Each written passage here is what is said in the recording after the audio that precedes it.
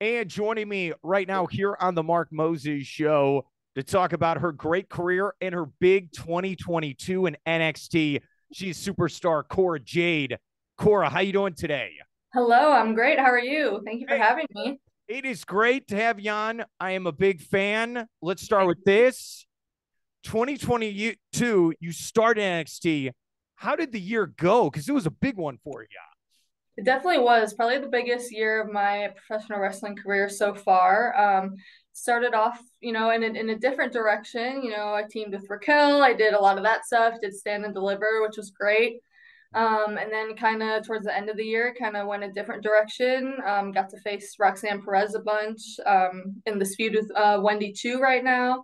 I'm loving it. It's been a great year for me, and hope to keep the momentum going into next. Okay, so how did you get involved in NXT wrestling? Well, I started watching the WWE product when I was about 8 years old.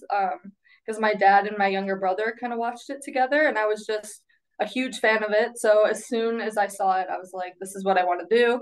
So when I was about 15, 16, I started wrestling on the independent circuit around the country, but I started in Chicago because that's where I'm from. And then in the pandemic around and towards the end of 2020, I got an email to come do a tryout, and I did the tryout in October of 2020, and then made my debut in the Dusty Classic a few months later in January of 21. So it's been a crazy ride, but that was how I got started, and I've loved it every step of the way. Yeah, that is really cool. All right. So you say you're originally from Chicago. Was Yeah. there like a wrestling school you went to? What happened? Yeah, so I originally started trying to get trained when I was like 11 years old. I was just like looking up everything I could, like, and there wasn't a lot like of stuff around at the time, obviously, and like anything I could find, they were like, you were way too young. You were not allowed to train to be a wrestler right now. Hmm. So I did MMA for a little bit, and then when I was like 15, I found this place. I just Googled it and it came up on Facebook. Huh. It's like a wrestling training school, like about 45 minutes from my house. It was freelance wrestling, which is an independent promotion. But I went there and I started training, and that was kind of the beginning of it all. My trainers were Bryce Benjamin and Isaiah Velasquez, Kevin Quinn, who some people here have been trained by him. So it's crazy. When we make the movie of this, there has to be the scene where, like, I imagine you go to your parents and you're like, okay, it's 45 minutes from here. Come on, guys, we could do this. Is that what it was Yeah. Well, I feel like it was even like crazier than that because I was like a freshman in high school, and I remember writing my parents a letter because I wanted to do this, but like I couldn't drive or anything.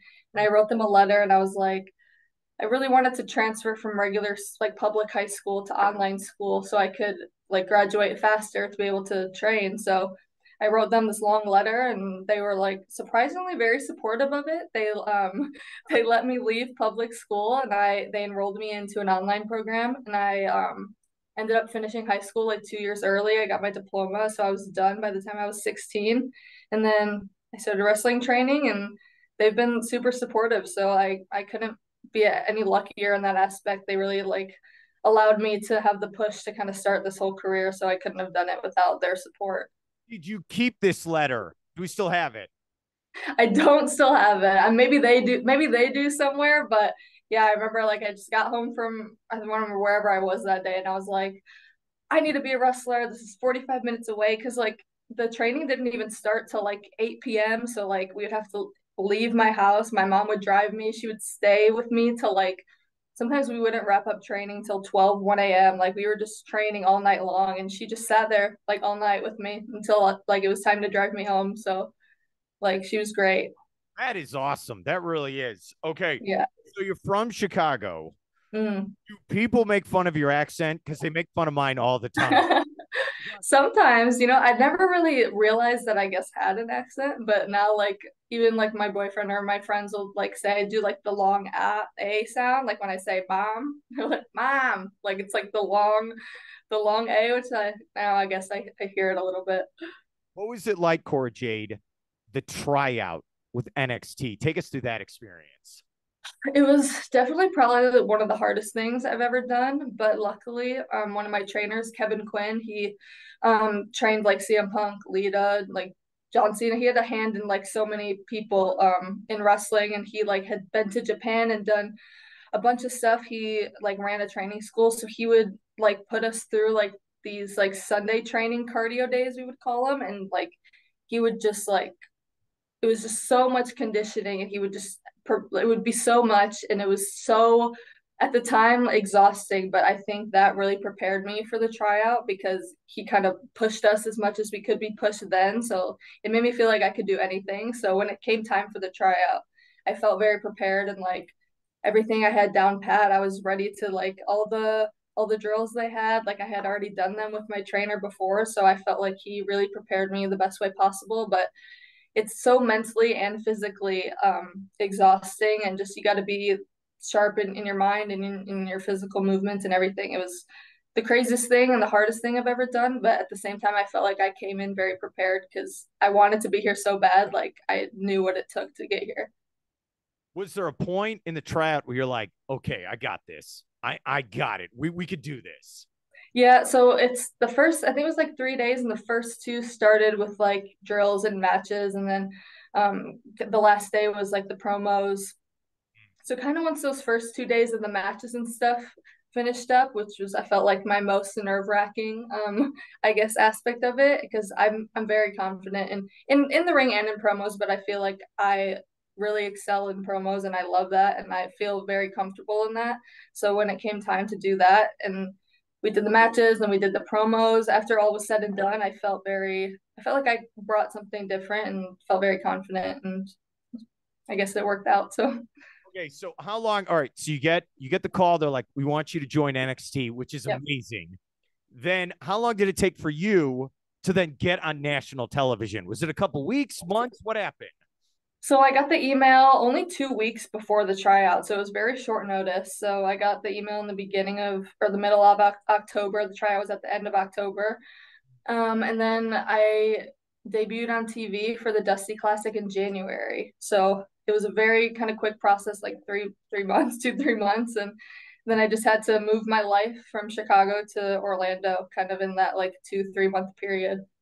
That's really awesome. By the way, for people who are watching this and listening, it's funny hearing you talk because on television, I don't trust you every week. Like every week. Because I think one of my favorite moments of the year is when you threw that belt into the trash can. That was awesome. What was that like in the moment? Because I know the crowd must have been in shock. Yeah, that was crazy, especially because, I grew up just seeing, the famous clip of Alundra Blaze throwing the title in the trash. Like, I feel like anybody who grew up a wrestling fan knows that clip.